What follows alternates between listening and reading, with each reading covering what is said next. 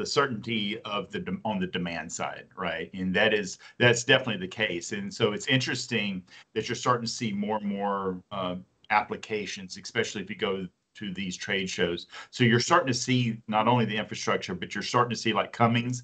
I went and looked at their latest hydrogen engine the other day. It's adapted from diesel. I mean, people are really taking this serious. They're starting to build up actual production. So I think the demand side is coming.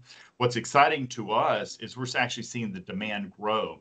And so just this week, Department of Defense has come to us and has asked us about doing some very unique projects for the military, which is my background. Some of you know is heavily based on the DoD work, and now to see that the military is looking at hydrogen, not just because it's green tech. There's a lot of advantages are starting to come out. And as we start to see these advantages, especially creating power at no noise, just amazing, being able to power a large platoon or something with no noise. It's pretty incredible what we're starting to see. And then how do you store that energy long term? So the demand side, I think, is key.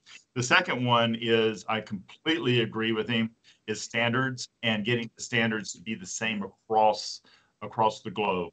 We can't just have U.S. standards, European standards, and standards in Japan or Australia. So I agree the standards, that's a huge key point.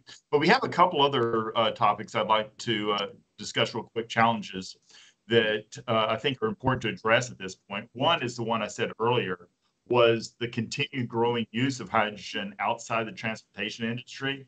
As that grows, we may not have as much hydrogen as we anticipate to really fuel the transportation sector. So that's one big issue.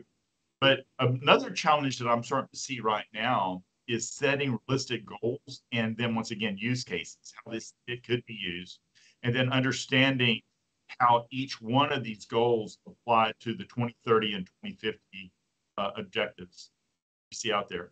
And then cost, of course, is the key. But we have great companies out there like Tina's. They're working on the cost of hydrogen and bringing that down.